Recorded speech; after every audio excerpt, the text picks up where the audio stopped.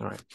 God, thank you for this morning together apart. And though the weather hasn't been quite as crazy as we thought, we're grateful that we have the opportunity to encourage one another, to sing, to hear your word, and be shaped by your story that we find ourselves in even today.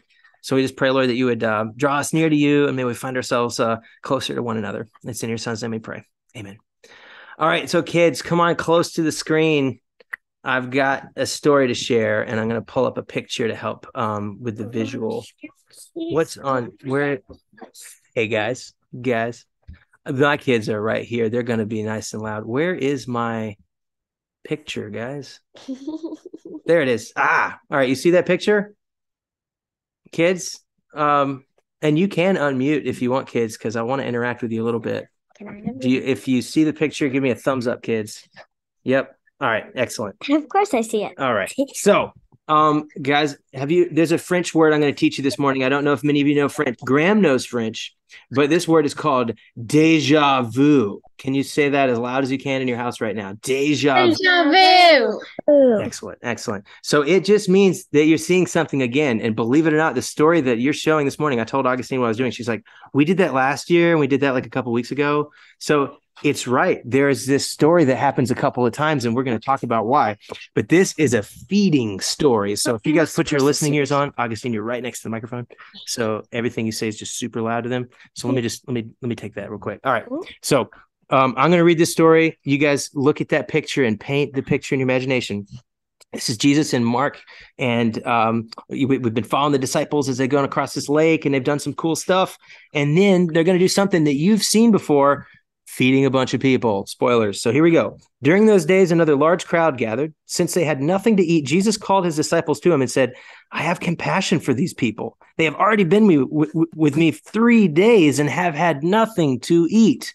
Anybody else here would get hungry after not eating for 3 days? Yep. So if I send them home hungry, they will collapse on the way because some of them have come a long distance. His disciple answers, but where in this remote place can anyone get enough bread to feed them? Does anybody feel like this is familiar before? Right? Raise your hand. You've heard this before, right? Didn't we just cover this in Mark chapter, was it 6? Mm-hmm. Yeah, it was Mark chapter 6. We just had a story very similar to this. And guess what? The disciples are still asking a question about where to get food. You'd think they'd say, hey, we've seen this before. We know what Jesus can do. Well, Jesus asked them, how many loaves do you have? And they said 7. He told the crowd to sit down on the ground. When he had taken the 7 loaves and given thanks, he broke them and gave them to the disciples to set before the people, and they did so. You think the 7 loaves are going to feed enough, everybody? Spoilers, they do. They had a few small fish as well, and he gave thanks to them for them and told the disciples to distribute them. The people ate and were satisfied. Afterward, the disciples picked up 7 basketfuls of broken pieces that were left over. About how many? 4,000 men and women were present. And having sent them away, he got them into the boat with his disciples and went to the region of Dalmanutha. Guys, this has happened just a minute ago, right? Didn't Jesus just feed? Does anybody remember how many he fed the first time? Yeah, what you got, August? 5,000. 5,000. And now he's feeding 4,000.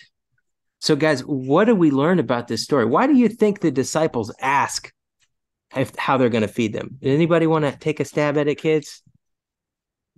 Why do you think they ask? What you got, August? Because there's a lot of people, and it would be really hard to feed all of them. But didn't they just see Jesus do that with even more people? Yeah. Guys, I got to tell you something, okay? Your parents repeat things a lot. Do you know why? Because repetition is important for learning, right? And Jesus is doing almost the exact same miracle that he did just a minute ago. And yet the disciples still apparently haven't learned the lesson. Guys, sometimes we need repetition to learn lessons. And Jesus is showing them again that he is trustworthy, that he will provide, that he will take what they have if they share it and make it enough. And it's the same lesson they learned on, I think, the other side of the lake or something. So, guys, just believe this, that just like Jesus is showing them over and over again, you can count on him. You can count on Jesus. And we can learn and grow together. And Jesus doesn't mind, it seems, repeating a lesson. Now, there's this text goes on to talk about how the number of loaves collected might symbolically mean some things, that he's really trying to reach the whole world. But to this point, guys, if you can imagine yourself being a disciple and asking the same question, how are you going to do this again? Jesus shows that he is trustworthy over and over and over again. So, guys, just keep that in mind, that Jesus shows us again and again that he's worth counting on. So, kids, keep that in mind as you think about Jesus, as you worry about things that he's provided before, he'll provide again. Jesus is like that. He's consistent. So, let's see. I want to invite you. We're going to do that blessing that we did a few weeks ago, where I'm going to invite you to move. So I'm going to move my computer a little bit. Kids, I want you to stand up with me. We're going to do something fun. Hey, no one can see me. No one can see me. Don't worry. It's not like prayer aerobics or anything like that, but you can see me. Okay. All right. No one can see me. This is called the Shema, which is an ancient blessing in Israelite society, but it's kind of like a pledge of allegiance to God. So we're gonna act it out with our hands. So I'm gonna do it twice, one, just like our theme here, deja vu. You're gonna see it twice. So here we go. So everybody, to get your hands up. Hear, O Israel, the Lord your God. Point up. The Lord your God, the Lord is one. Sorry. Got that one? All right. And then love. Can you guys make the love symbol? Love the Lord your God with all your heart. Make a heart. And all your soul. That's not where your soul's located. It's just a play on words, called a pun. And all your strength. All right, you guys want to do that one more time? Because repetition is good. All right. So we're going to do that. And guys, after this, you guys are more than welcome to stick around and talk to and listen to Mike and Graham talk about some things going on in church and the Word of God. You can also, and parents, it's up to your discretion. They're more than welcome to stay. Or if you do play around, just try to keep it to a dull roar. That's what I'm going to tell my kids. So okay, all right, you guys ready? We're going to do that Shema one more time. Hear, O Israel. The Lord your God, the Lord is one. Love the Lord your God with all your heart and all your soul and all your strength. All right, kids, you have a wonderful and not as snowy snow day as we thought kind of thing. Godspeed. All right, Graham, it's all you, bud. Thanks, Ethan. I'm still holding out hope for the snow. I think it's coming at some point later today, or we'll just get this sleety, rainy mess. We'll see. I'm going to give us just a couple of updates in a few different directions this morning, as always, before Mike teaches. But would you humor me for a second? I know you, like me, this week have probably seen the devastating news coming out of Turkey and Syria with just the massive earthquake there and significant loss of life. We think of that. We remember other parts of the world that are broken in different ways and suffering in different ways. And so the devotional that I use, Lectio 365, I like it, recommend it if you don't know it. But they just took time out to kind of acknowledge all that is going on in Turkey and Syria. And they focused in on the words of Psalm 46. And I found them really helpful. And I want to read them for us this morning. The sense of it is just being still before God and knowing that he is God. And that's what we're doing, gathering here together today and every day. We sit in stillness before God. We pray together. We help where we can. There are people in our church family who are already participating in the efforts in Turkey and Syria, and that's an amazing thing. So we do all of those things, but at the center of that is being present with God and trusting him. So let me read the words of Psalm 46, and then I will jump into a couple of updates. God is our refuge and strength, always ready to help in times of trouble. So we will not fear when earthquakes come and the mountains crumble into the sea. The nations are in chaos and their kingdoms crumble. God's voice thunders and the earth melts. Be still and know that I am God. I will be honored by every nation. I will be honored throughout the world. Be still and know that I am God. He is God today. He has been God before, since the beginning of time. He will be God on into the future. And that is the place we want to remain today and every day. So I acknowledge that together with you this morning. Let me mention just a couple of things. Number one, the one and only Aaron Messer was going to share today as our very first Living Stones testimony. We've bumped that to next month, to March, for the second Sunday of the month, just to do that in the way that we want to. Aaron wasn't 100% sure that his internet would hold up to be able to share over Zoom today. So we're going to bump that to next week, but look forward to that. I know I am. We're really excited to hear from Aaron. We're really excited to start up our Living Stones initiative and just hear more and more about how God is at work in the lives of our families, our individuals, our families, our church community. So Aaron, we're excited to hear you next month. So look out for that on March 12th. Also, if you were around last week, you will know that we are attempting to put together a church distribution list and to update the information in that to make it as current as possible. So the QR code that is on your screen now, take advantage of that. If you have not yet filled out that really simple form to give us your name and simple contact information, we want to make sure that we have a thorough church distribution list for a few different reasons. Top amongst those reasons are just a chance for Mike and I to be reaching out directly and just to connect on an individual level with different people in our church, talk about prayer requests and how we can support, that kind of thing. So a lot of it is from the care perspective, but there's some other reasons that or other ways that it's helpful as well. So scan that QR code if you haven't had a chance to do that yet. We're going to flash it up on the screen every Sunday for the next few weeks or so until that document is in a pretty robust place. So take advantage of that. We look forward to connecting more. And the last thing I want to tell us about is a very exciting thing. So as you know, we're going to have our next table talk at the end of this month on the 26th.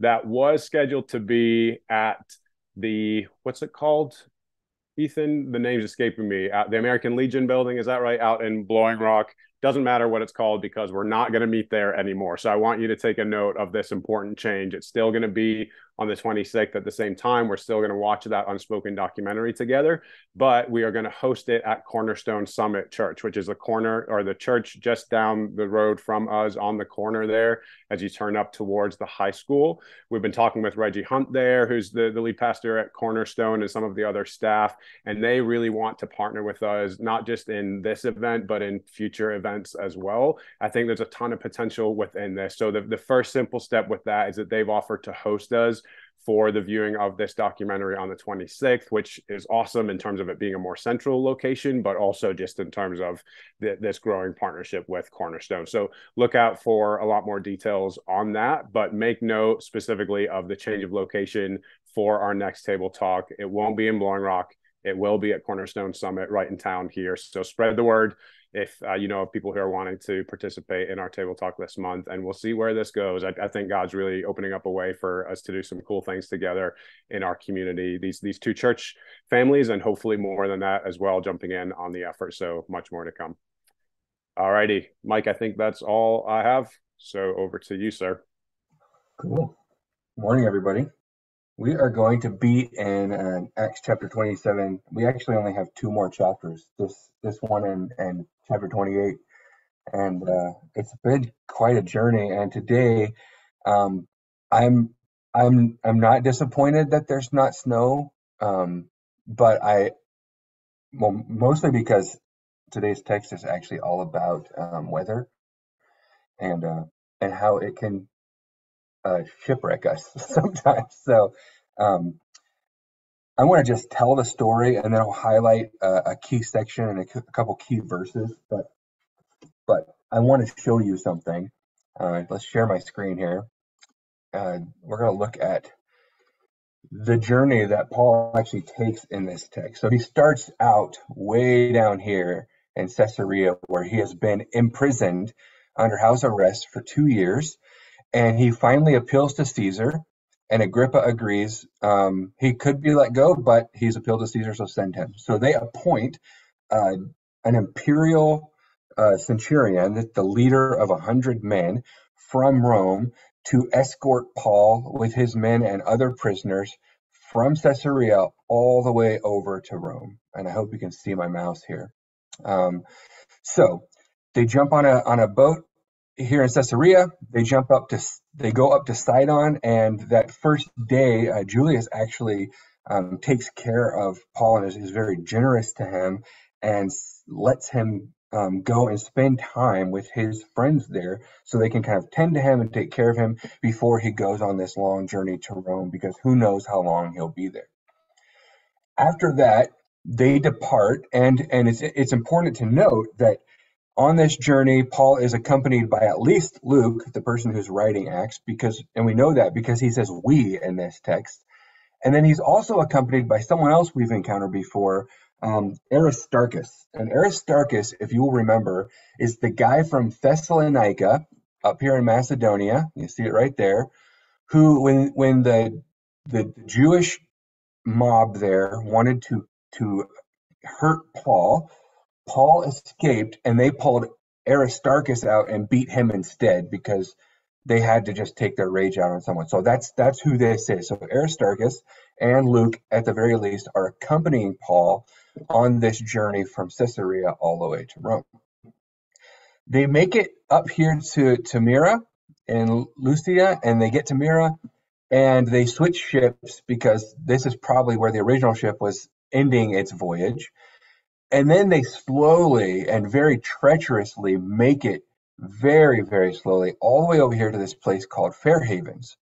And in the point in the text where we get to Fair Havens here on the island of Crete, we actually see that it took them a long, painstaking time to get there. They were trying to get to Phoenix, which is a safe harbor, and they just can't make it because it's been so difficult. And in fact, they've been journeying so long that it's now entering into, Paul actually, he says the feast or the fast is already over.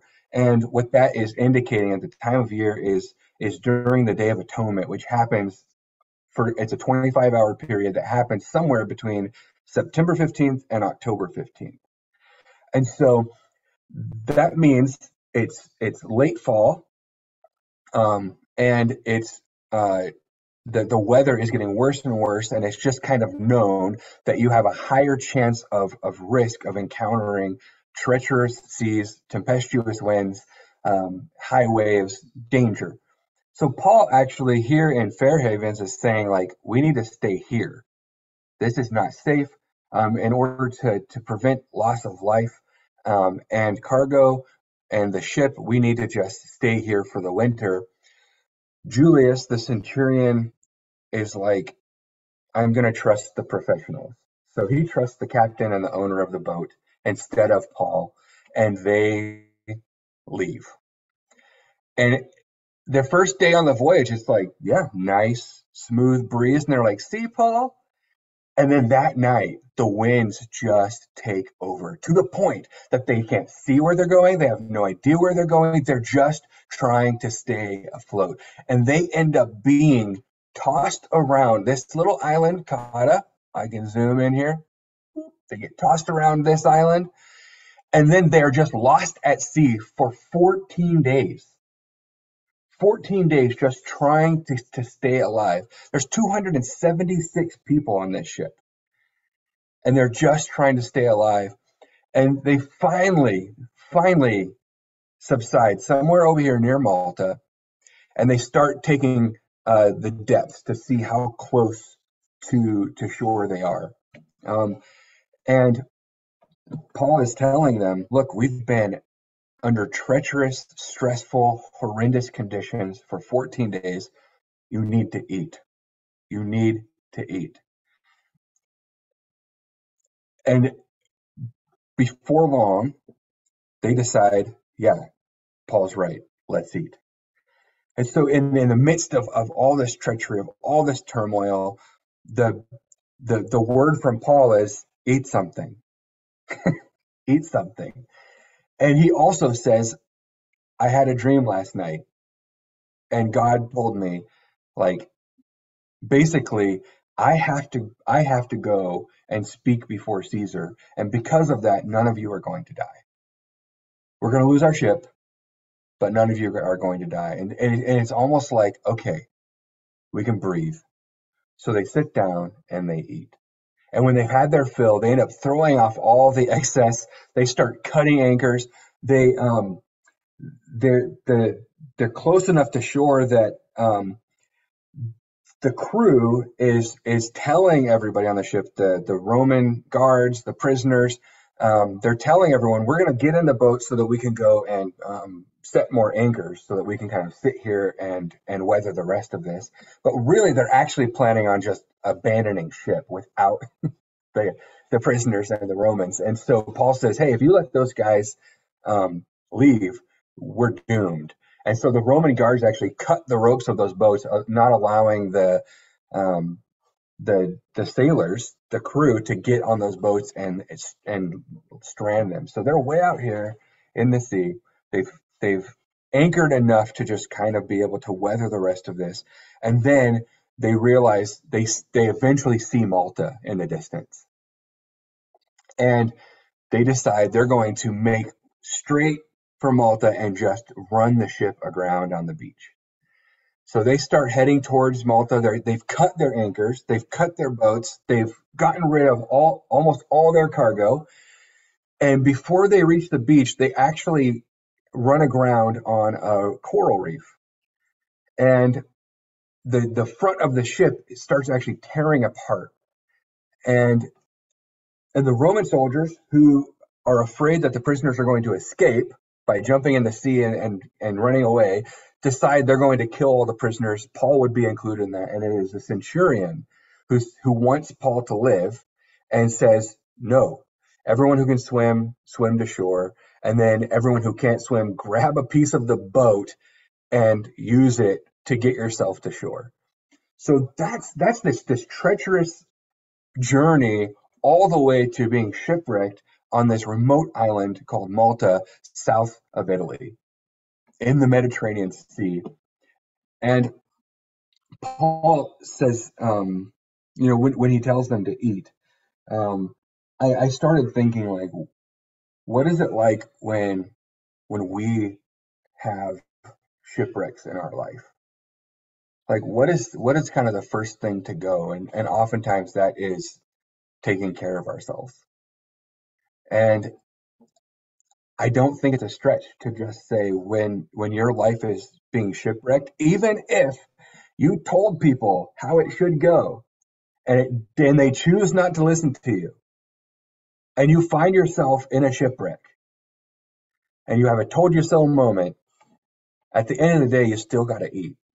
You still got to take care of yourself. And so that's what Paul does. He coaches them, and he also affirms that they're not going to die. They may lose stuff, but they're not going to die. It's okay. So what I want to read is really this last section of chapter 27 to kind of close out today and really focus on the last verse, and then just kind of connect the thread of God's providence in all of this. So starting in verse 39, now when it was day, and actually I'm going to stop sharing here. When it was day, they did not recognize the land, but they noticed a bay with a beach on which they had planned, if possible, to run the ship ashore. So they cast off anchors and left them in the sea, and at the same time loosening the ropes that tied the rudders. Then hoisting the foresail to the wind, they made for the beach. But striking a reef, they ran the vessel aground. The bow struck and remained immovable, and the stern was being broken up by the surf. The soldiers' plan was to kill the prisoners, lest any should swim away and escape. But the centurion, that's Julius, wishing to save Paul, kept them from carrying out their plan. He ordered those who could swim to jump overboard first and make for the land, and the rest on planks or on pieces of the ship. And here's the key verse here. And so it was that all were brought safely to land. And I want to highlight that verse because what Paul had encouraged them when he was encouraging them to eat was God is going to save us. He's not going to save our stuff, but he's going to save us. And even though there was imminent threat of death from the ship sinking, even though there was imminent threat of death from the soldiers who didn't want their own lives to be taken because prisoners had escaped, even though there was imminent threat of death from starvation, imminent threat of death from the elements, They were all brought safely to land because God wanted one person to make it to Rome. And I think that's really important because sometimes in the shipwreck of our lives, we forget that maybe God wants to accomplish something through someone else, and we're experiencing this terrible thing, but we're alive. We're alive. Earlier this week, I was in a faith-driven entrepreneur meeting, which is one of my favorite things to do. And we were talking about how we always think of blessing as scale. We always think of blessing as getting more of accumulation of stuff. But truly, blessing is the breath you get every morning when you wake up. The fact that you wake up, that you have life, is a really, really significant blessing. And even when things shipwreck our lives, even if it's because of somebody else, even if it's because of your own choices, you can rejoice, maybe not in the hardship, maybe not in the difficulty, but you can rejoice that God has given you breath. That is a blessing. And so in the shipwreck of our lives, when that happens, it's okay to breathe and accept that you're alive, and that is enough. It's okay.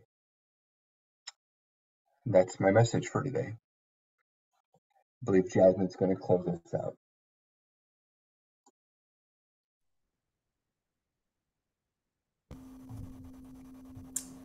Great. Thank you, Mike. Yeah, we're just going to conclude with the benediction today. Yeah, it was very nice to get to see everybody. And not any snow.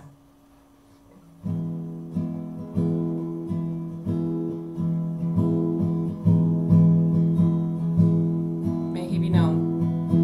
May he be known upon this earth, his saving power among the nations. May he be gracious upon his people. Let nations be glad and sing for joy. And may his face shine upon us. And may his face shine upon us. And may his face shine upon us. And may his face shine upon us. Go in virtual peace.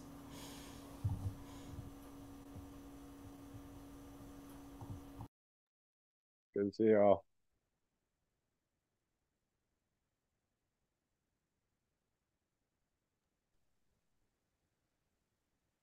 Good to see you too.